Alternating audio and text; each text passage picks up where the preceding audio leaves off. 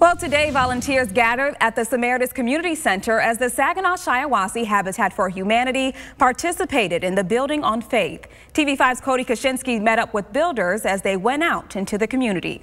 Today we're painting and we're painting and we're painting.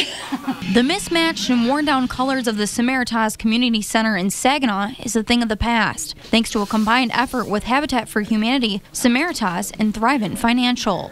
We are the only evening free meal in Saginaw at this point, Monday through Friday, so folks come and get a free hot meal.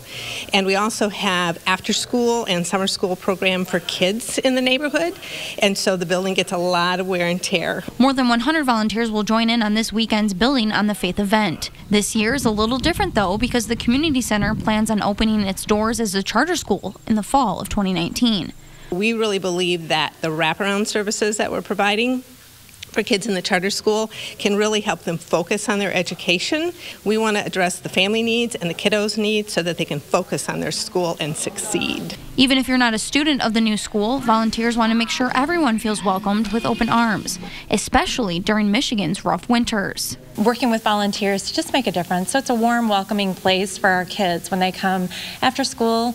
Sometimes these kids don't have a warm, welcoming place, and we want this to be it. But their hard work and generosity doesn't stop at the community center. Once the community center is all cleaned up and has a fresh coat of paint, the volunteers will move on to the Wicks Park neighborhood and clean up houses in that area. In Saginaw, Cody Kaczynski, WNEM TV5.